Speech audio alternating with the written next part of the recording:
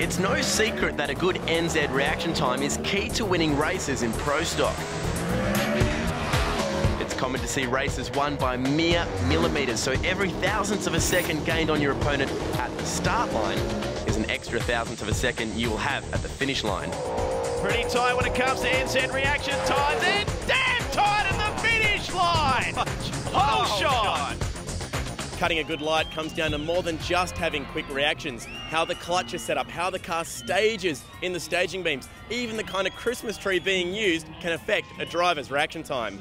This season, Willowbank Raceway became the only track in the Pro Series to start races with LED lights, as opposed to the other tracks which use incandescent lights. And because incandescent lights work by heating an internal filament, LEDs flash slightly quicker than the old bulbs. The proof is in the numbers too, with Pro Stock reaction times quicker at Willowbank than any other track. So how does the way a car is staged affect reaction times?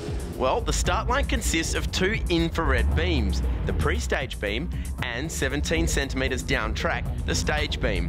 When a Pro Stocker is staged normally, it will have both staging lights lit.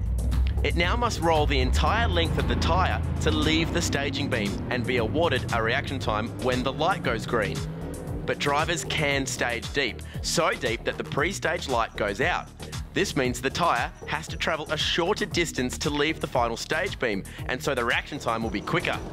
The danger with this is rolling too far and red lighting.